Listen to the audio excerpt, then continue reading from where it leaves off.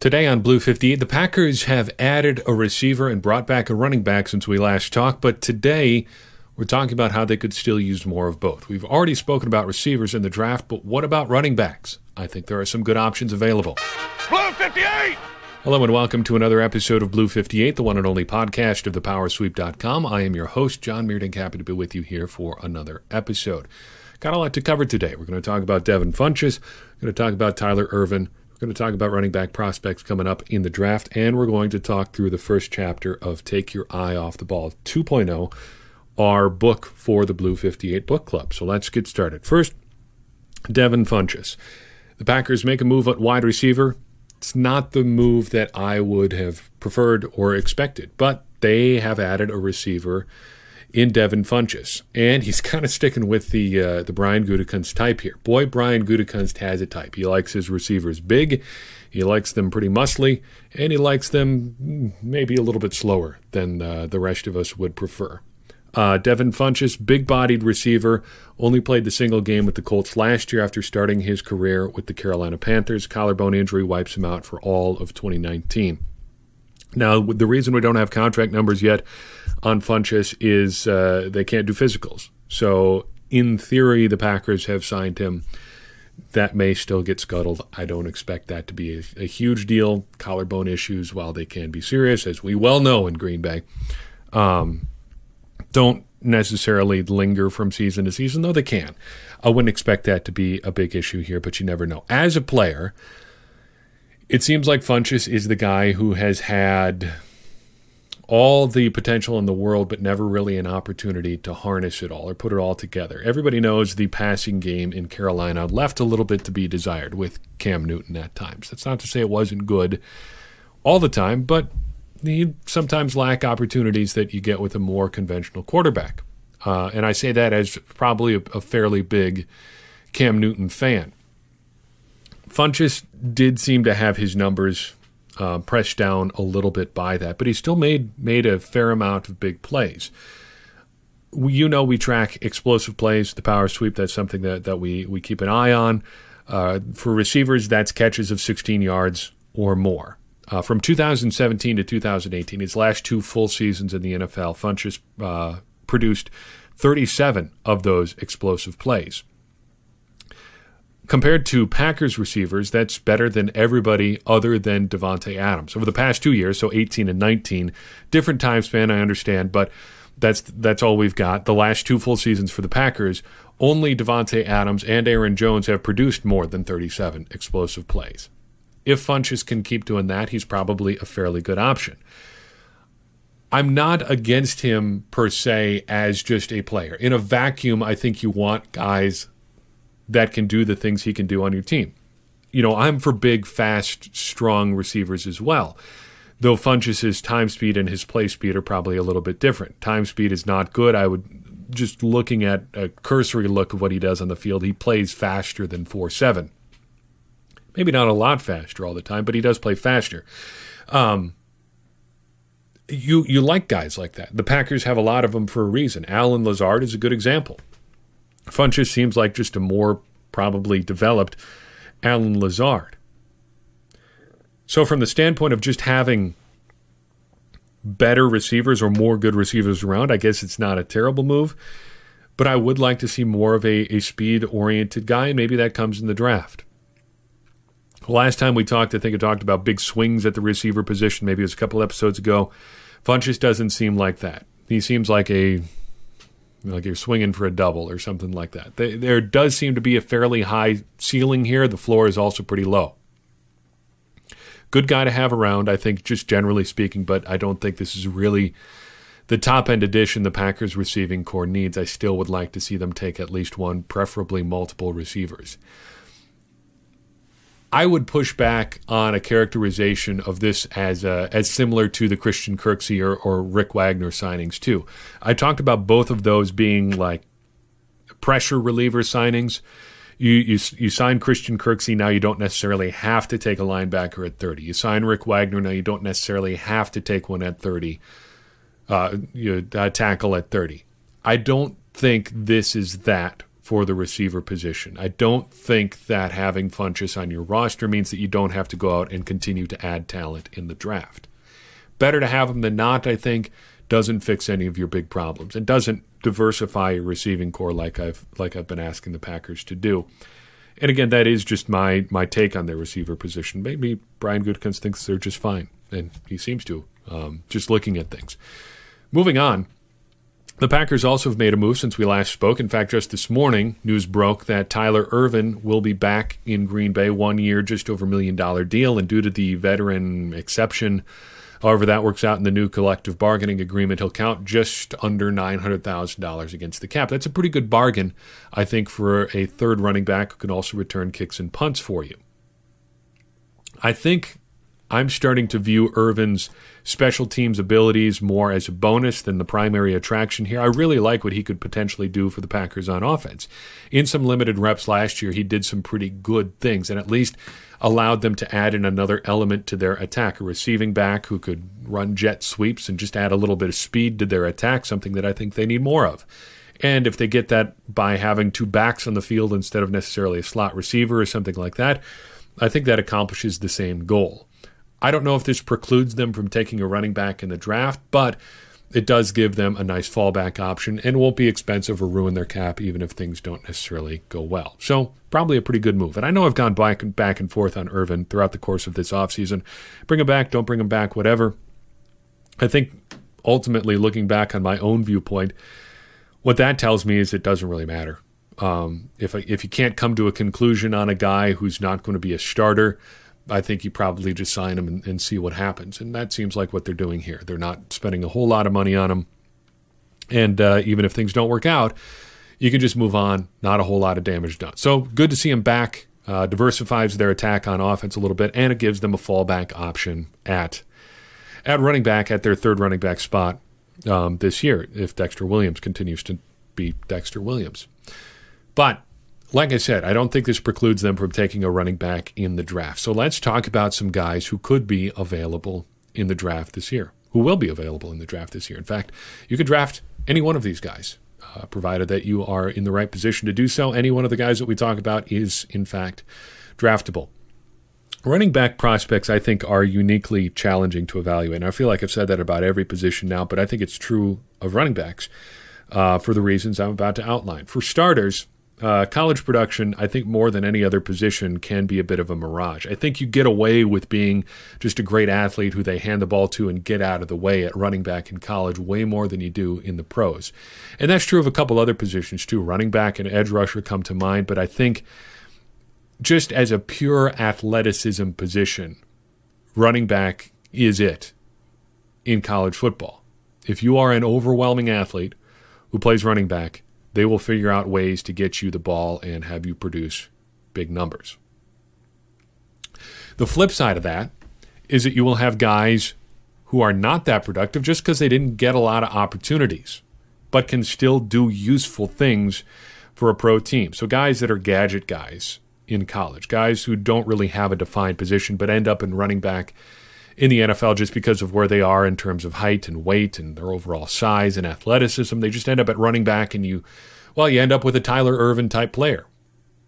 A guy who plays a little bit of special teams, does some interesting stuff on offense, but doesn't necessarily have the defined sort of regular running back skill set. It also seems like running back, more than almost any other position, will have guys who come out of nowhere, like 2 years after they're drafted, and just rush for 1,200 yards or something like that. Or they show up in some random playoff run and it's got like, wow, this guy's good now. He's going to run for 150 yards in the wild card round, another 120 in the divisional round, and now he's on the short list to be the Super Bowl MVP. And whenever that happens, you get like 35 articles from various football knowers scattered all over the country saying, well, how did we miss on this guy? What was everyone missing on running back prospect X, that now he's just showing up out of nowhere and he's good? Well, it almost invariably is the case that it's a guy who rushed for like 700 yards in college and tested at the combine like he decided to carry around a backpack with his bowling ball collection in it. It's never guys that were just like regular 1,200 yard college rushers for 3 years in a row and ran a 4.3 at the combine. You get that wide of a variance. You get guys who were not that great in college who turn out to be great in the pros. You get guys that were great in the pros that for whatever reason, or great in college that turn out to not be that great in the pros. So how do you sort through that? Short answer is there's not a great way. The long answer is I think we can find some guys that are both athletic and productive in college and do some things that kind of protect them against being phased out in the NFL. So we find that by looking for guys who are athletic, so relative athletic score again, our old number coming back. Guys who move their mass well, so that's thickly built running backs who still run fast. It's going to be speed score. We've talked about that before. Guys who score a lot. It turns out that touchdowns per game and rushing touchdowns per game both have a fairly strong correlation to being productive as a pro. Got to say that with a little bit of a caveat because it's not necessarily that strong, but compared to how these other metrics translate, how some other statistical things translate, it has a fairly strong correlation. And then just guys who can catch. I'm looking at some of the top receiving backs in this class too. So I set up all those numbers, ran guys who tested at the combine through it, and came up with a class of guys based on players who had a relative athletic score of over 8, a speed score of 100 plus, that were the top 15 in the class in rushing touchdowns per game and just touchdowns per game, and had 50 plus catches. Only 2 of the guys at the combine hit 50 catches plus all the other numbers as well. So that's not going to be a primary qualifier for us. We'll expand out the criteria just to take into consideration the other numbers, but we end up with 5 guys here to take a look at. Starting with Jonathan Taylor out of Wisconsin. He is Dane Brugler's number 3 running back, ESPN's number 3 rated back, and Pro Football Focus's number 3 rated running back coming out this year. 5'10", 226 pounds, big, strong dude, kind of just a stereotypical Wisconsin back. And if you look at him from that perspective, being kind of a stereotypical kind of Wisconsin back, though probably faster than what guys are generally stereotyped as being in Wisconsin, it seems like he could be the best pure running back prospect in the draft. The guy that is what people think of when they think of a classic running back. He moves really well for his size. He's productive, had a lot of carries at Wisconsin, and we'll talk about that in a second. But you like him because he is what he says on what it says on the box. You go to the store for draft prospects, you go to the running back section, and you pick up the box that says one classic running back. You open it up, and Jonathan Taylor is inside. I always stumble over his name because I want to say Jonathan Taylor Thomas, but that's both dating myself and a weird thing to think, I suppose. But Jonathan Taylor is that sort of classic running back guy. If I had to find a couple red flags, it would be these. First, he wasn't used as a receiver a lot. That is not necessarily his fault, and he still did have a fair number of catches. But if you're looking for guys that have shown that they can be competent, regular receivers in your offense, he hasn't necessarily done that a lot. He has done it, just not a lot. And again, that's not necessarily his fault. You can only run the plays that are called for you. He also had almost 1,000 touches in college. That is a lot of mileage on your odometer coming into the NFL. In fact, that was the most of any running back who tested at the combine this year. He had 968 touches at Wisconsin. The next closest back in the combine class had 866. So that's a bit of a red flag there. That running back was A.J. Dillon out of Boston College. The biggest of the backs that we are looking at today, 6 feet tall, 247 pounds. He is top 10 for both Dane Brugler and ESPN, 9th and 7th, respectively, in those two rankings. He is the big version of the classic running back, and he is big at 247 pounds. Productive, consistent at Boston College, ran almost as much as Jonathan Taylor. He had 866 touches, but he is even less of a receiver than Taylor was. Does not have a lot in the way of catches in college. So if you're looking for that, this is not your guy. We do get into that a little bit more with Cam Akers out of Florida State. He's 5'10", 217 pounds. 5th ranked running back for ESPN. He's Pro Football Focus's number 6. Brugler does not have him in his top 10.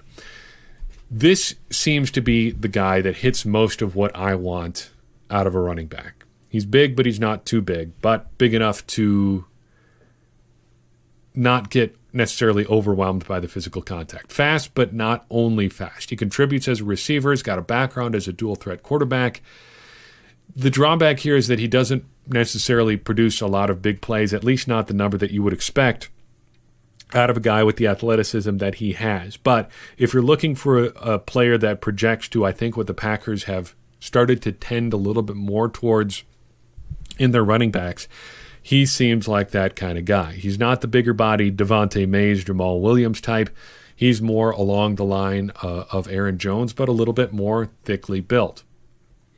For a guy who's even more in the Aaron Jones mold, look at Darrington Evans out of Appalachian State, if you're looking for the local pronunciation. 5'10", 203 pounds. He is ESPN's number 32 running back out of 33. So take this one with a grain of salt, because a lot of the tape watchers are not really loving Darrington Evans too, though I really like him. He seems like he's in the Aaron Jones, Tyler Ervin sort of mold. A little bit small, not necessarily too small. Fast, but not necessarily a blazer. The athletic outside zone type runner. Also has a kick return background. He can do a lot of the things the Packers tend to look for out of their running backs. He's a fairly good receiver too. If you get hung up on the size, being only 203 pounds, I get that.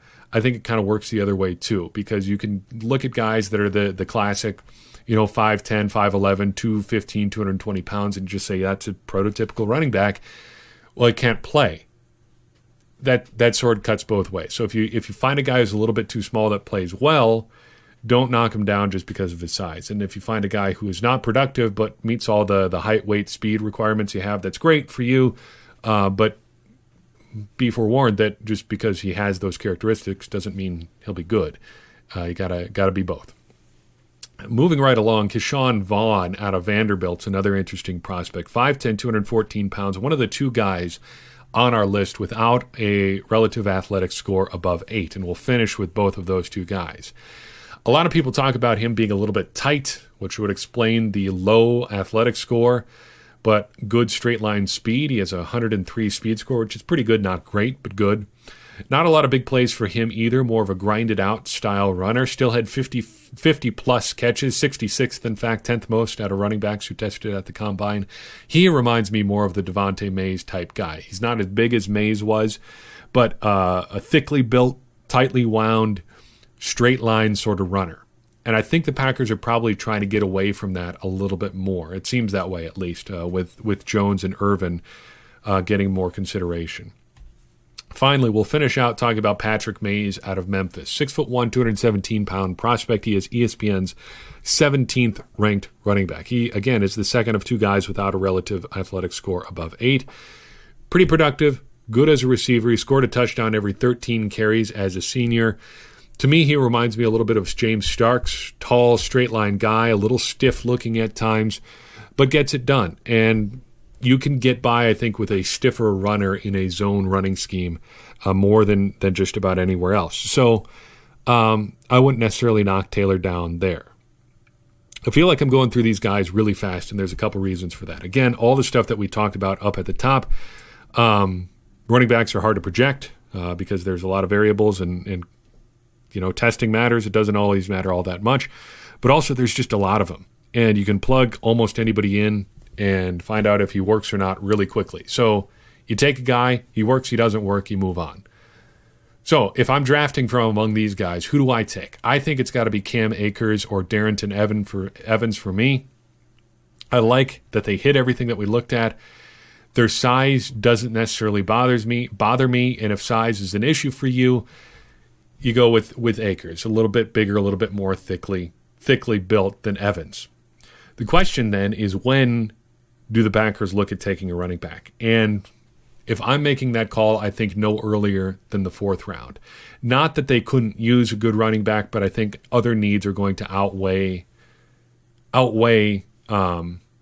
the desire to have another running back. And now with Ervin back, that relieves a little bit of pressure from having to draft a running back anywhere near the first 3 rounds or so. So if any of these guys are available in the 4th round or later, I think you take a flyer on them, see what they can do. If not, You don't worry about it, and you move on, get another back next year, because they are going to need backs sooner or later, especially with Aaron Jones and Jamal Williams heading into contract years. So, running backs, there you go. What do you think?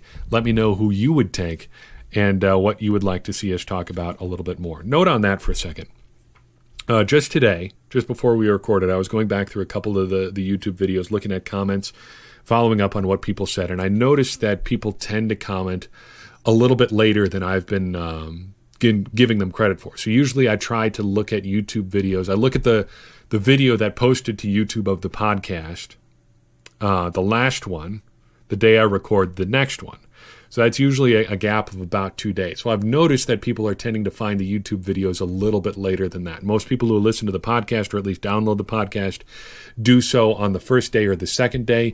YouTube videos tend to have a little bit longer shelf life there. So if you're leaving comments and I'm not getting back to you there, sorry about that. I will try to do a better job of circling back to some of the older videos there and trying to find some stuff there, because we have had people ask some questions I've noticed that I haven't gotten to, and I don't want you to think that I am just breezing over your questions there.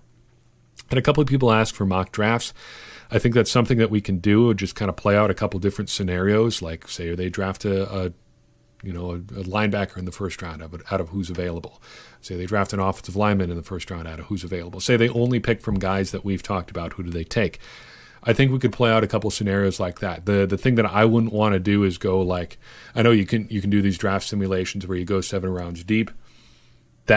It's fun. I think if you're super into mock drafts, I would really struggle with that, because at a certain point you're really getting out of the comfort zone or guys that you can really know all that much about. But we can do something like that. That could be a lot of fun. Let's finish the position by position preview first. So we have defensive backs and off the ball linebackers to go. Let's do that. Do both of those before we start diving into mock draft stuff.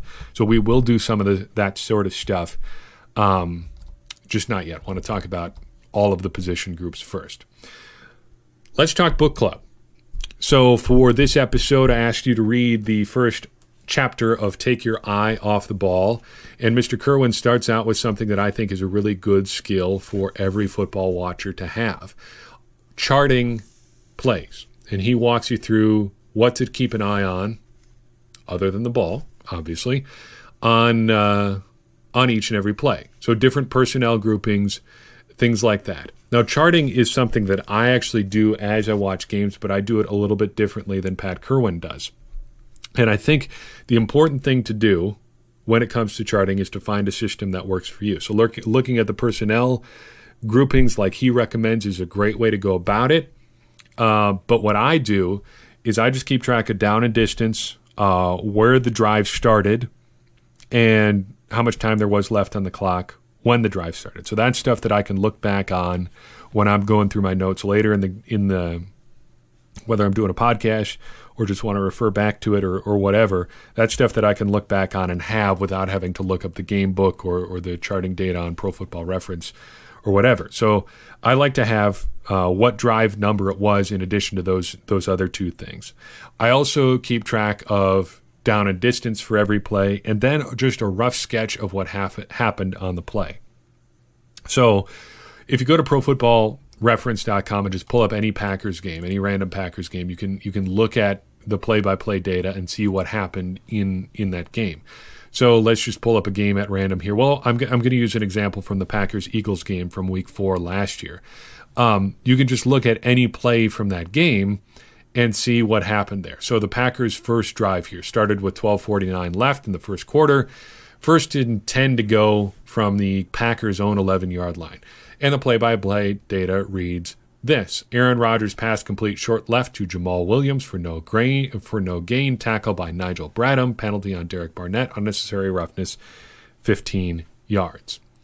I don't chart all of that information because I know that I can refer back to the actual play-by-play later on if that's something that I need. What I do is write down the player's number, who got the ball in the play, and at least where they got the ball. So my play-by-play data for the Packers' 9th drive starts with 1st and 10, 80, middle. So that tells me that Jimmy Graham caught a short pass over the middle. And I chart other notes that that kind of occur to me as the plays go along. For instance, half a dozen plays later, the Packers have a 2nd and 6. I wrote 17 open, 12 slight underthrow. The actual play-by-play data from that says 2nd and 6, Aaron Rodgers pass incomplete deep right intended for Davante Adams. That's good to know, but it doesn't necessarily help you when I'm trying to refer back to that play. And I actually had a star next to that play in the margin because that was something that was a play that could have ended up helping the Packers in a big way because they were actually down 7 at this point and ended up losing by 7 points. That was a play that the Packers could have ended up scoring on had the play been on target or at least gotten more yards. So that's what I would encourage you to do. Just write down, if you want, the basic details about the play and stuff that is going to help you remember that play later on. I like his system for writing down the personnel groupings too. That's probably something that I should try to do as well because that tells you a little bit more about the play than just writing down what happens. I also thought it was interesting that he made note of made first downs versus inherited first downs. That's a good thing to be aware of. Inherited first downs are like you force a punt and you start from your own 33-yard line, 1st and 10. Well, that is an inherited first down. You didn't do anything to get that first down other than forcing them to punt. You got a first down just because it started on first down. Made first downs are, so you get the punt, you get 1st and 10 on your own 33-yard line, you complete a 12-yard pass.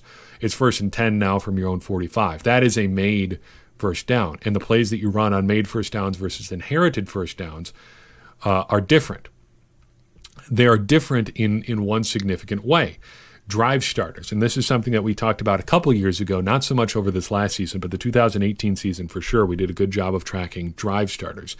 And drive starters is something that Aaron Rodgers talks about a lot. If you ever watch the NFL's Turning Point series on YouTube or NFL Films or whatever, he quite frequently makes mention of drive starters. So a drive starter is just a play that you run that you know you can pick up a few yards on that gets you going on a drive. You kind of settle into a drive that way. So the Packers quite often run a little boot action on first down, just a little dump off pass or an off tackle run. Something that's going to get you in the neighborhood of 3 to 5 yards, sets you up with the 2nd and short and 2nd and medium, just gets your drive started on the right footing. And that plays into that made first downs versus inherited first downs things. I really got a lot out of this first chapter. Nice little short chapter to get us started. We'll read chapter 2 for next week. Let me know what you think about chapter 1 of Take Your Eye Off the Ball. Let me know any thoughts that you might have about this as we head into chapter 2. And we will bring them up as we talk about the next chapter as well. That's all I've got for you in this episode. I do appreciate you reaching out, listening in, doing whatever you do to interact with the show. That makes this a lot more fun. As we're going through this time of social distancing, hearing from you guys means a lot, and I appreciate you reaching out if that's what you're doing. If you have any ways or any thoughts about making the show better, there's something you want us to talk about, let us know wherever you happen to find the show, Facebook, Twitter, YouTube, wherever you do it, email, Patreon, all those great places. Let us know. We will try to follow up on your questions and concerns and thoughts and whatever as they come in, because that helps this conversation continue, and that conversation helps us all become smarter Packers fans. And as I always say, smarter Packers fans are better Packers fans, and better Packers fans are what we all want to be. I'm your host, John Meerdink. We will see you next time on Blue 58.